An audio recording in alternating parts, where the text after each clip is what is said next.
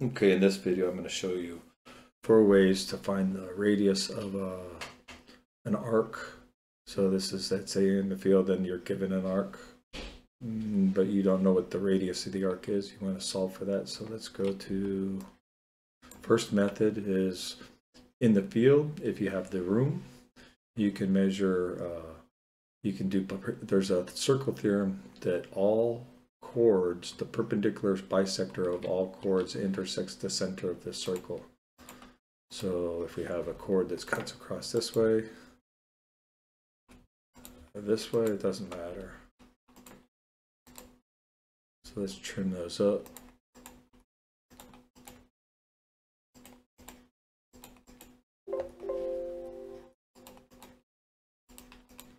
So now all those are chords. So if we go V, Control K, J, A, enter, go 90 degrees away from that one there. And then the same thing, V, Control K, J, A, enter, away from that one. Enter, let's shorten this one up. You know, roughly that's the center. V, Control K, J, A, enter. Another 90 degrees away from that one. And so all those are intersecting there at that point. If we trim those up, they all intersect exactly in the center of that circle. So that's the theorem that we're using here. And it's the same thing for an arc, right? This section. So what we've done here, what I did here was, in the field I like to use the greatest, the biggest I can possibly use. If I have the room, I'm going to make this arc, which is all the way actually the same distance it is from here to here, so that I have the biggest possible arc. So I'm going to swing these two arcs, and where they intersect, that is the perpendicular bisector line of that chord. So I can snap a line from that perpendicular bisector to here. So then that's no trig, no math, really just snapping out lines and finding anything right. And then at the end, you just go from the center of where they intersect, F4 to there, and you got your radius. So here, this is not using trig, it's a similar triangle. So let's zoom in here a little bit. We don't know the distance, the radius yet, right? This is 10 and 4. So we've measured in the field, we've measured 20-foot width, 4-foot height. And this angle here is this right triangle, this angle, and that means this angle are going to be common with this triangle and this angular. So these two are similar. So this actually, let's do this. Well, let's make that smaller.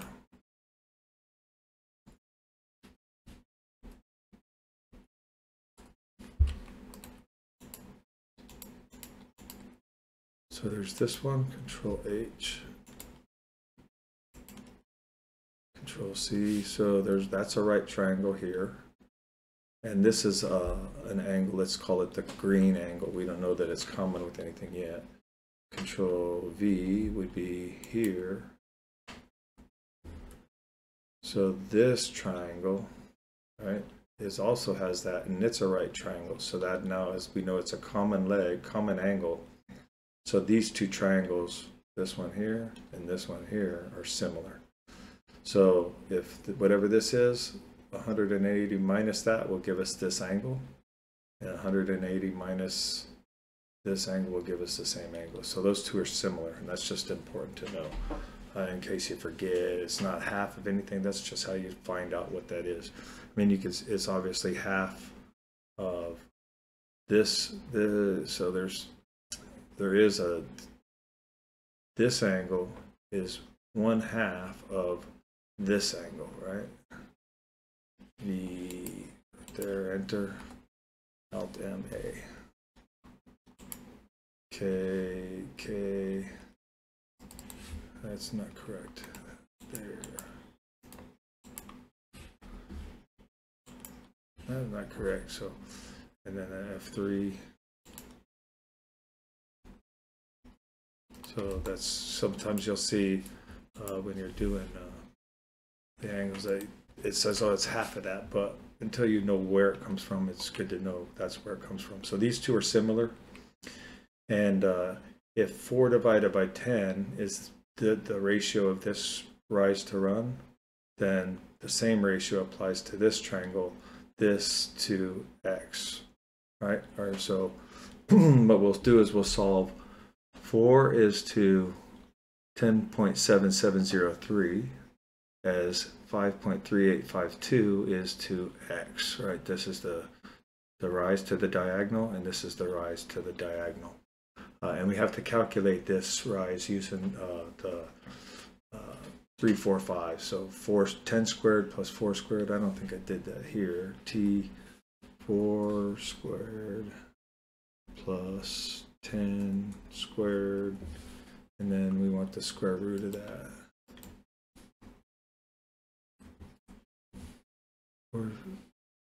4 squared, right? And we can plug that right into the calculator. Control C, tools, calculator, Control V. Then we'll get the 10.7703, and then half of that, where the perpendicular bisector is, so we know that that's intersecting the center, would give us the ratio. So then I did that here. I'm starting to get those remnants. Maybe the video's going to get screwy. So we have 4 divided by 10 is equal to, so that I did it here actually, 10.773 is to the diagonal. So 4 is to the diagonal. The rise is to the diagonal in brown here, as this should be blue. Let's make it blue. As 5.382.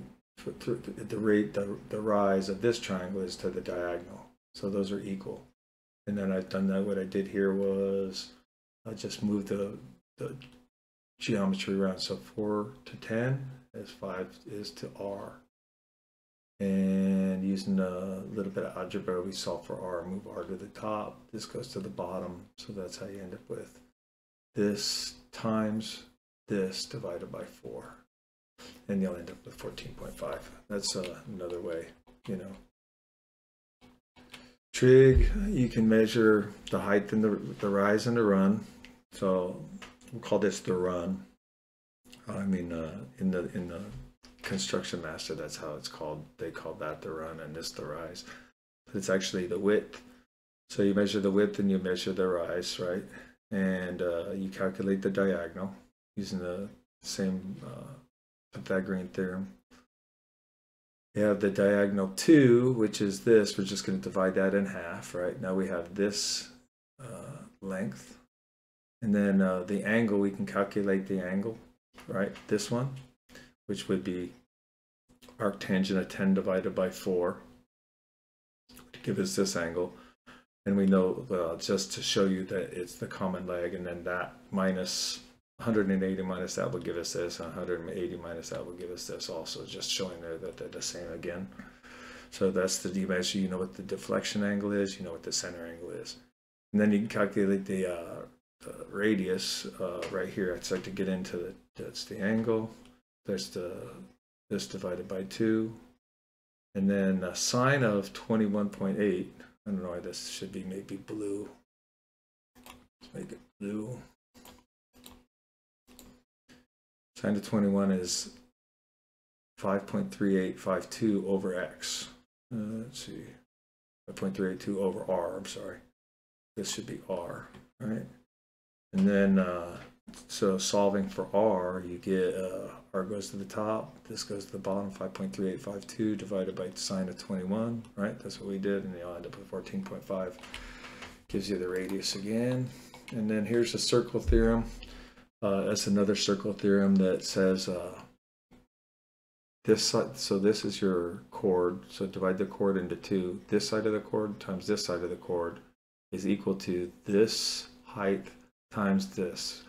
And in this case, this is the unknown. I don't know what that is. It's written into something. Let's say, so now you just show, I'm just showing you the algebra here. We have, so that's the circle theorem that I'm talking about. A times A is equal to H times X. So A is W divided by 2, the width divided by 2, times the width divided by 2. That's what A equals, right? Equals H times X, H times the unknown. So then we solve for X. We get W2, W to the W squared divided by 4H. Let's jump a step. W2 divided by 4 is equal to H times X. Where's that come from? So W2, oh yeah, so if you do W squared, W divided by 2 times W divided by 2, we end up with W squared divided by 4. That's what that is, equals H times X. Move the X to the other side, you get W squared divided by 4H equals X. So now that's what X is here, right? But we need to know what H plus X is will give us the diameter, right? And then divide that by 2. So the radius is equal to H plus X divided by 2. So we can put that in right now. So we'll divide both sides by 2. H divided by 2 and X divided by 2. So H divided by 2 plus this divided by 2, which would be W squared divided by 8H. W squared divided by 4H times 2, yeah, so there's your W squared divided by 8H. H2 divided by, or H2 plus W squared divided by H. That's where the formula comes from. So, I mean, and I think I did it here, so I plugged in the numbers. That gives you, just showing you how to derive it, because, you know, there's a number of formulas out there, it's easy to get confused. Some tests you might take, and they'll show you this, but in the field, you might forget this. With the trig, you might not have the ability to do trig. You might not have the room to do it this way. You might not have the room to do it this way, right? You could actually do it this way with no trig, right? It's all calculations.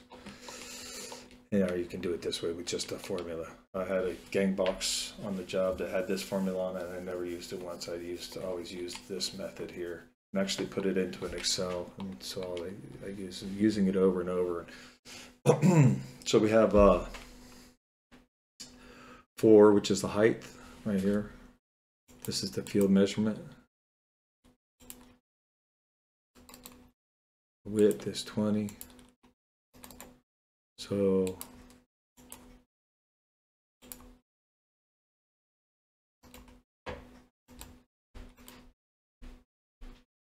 we have 4 divided by 2 plus 20 squared divided by 8 times H, which is 4, and you'll end up with 14.5.